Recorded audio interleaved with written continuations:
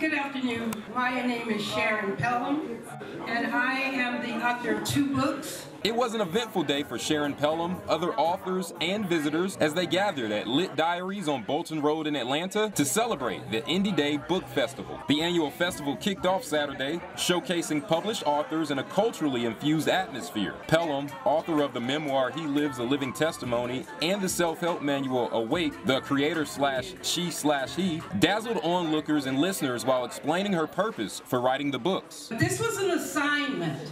It wasn't a book that I just made up and thought I would give to people. It was an assignment, and my assignment is completed. While writing her second book, Pellom became a humanitarian and published an online course called Natural Law 101. The Natural Laws is centered upon bringing our own consciousness into alignment and objective morality.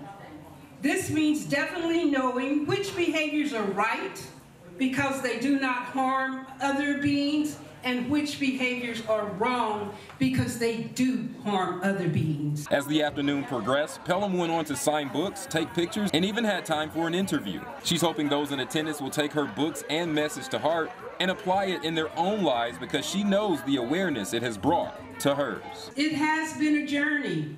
50 years since I was 17 years old. And now I am 67 and I'm having a ball. For more information on author Sharon Pellom, to purchase books or sign up for the Natural Law 101 course, visit awake11-us.org. Reporting in Atlanta, I'm Ashton Pellom for AP Video Productions.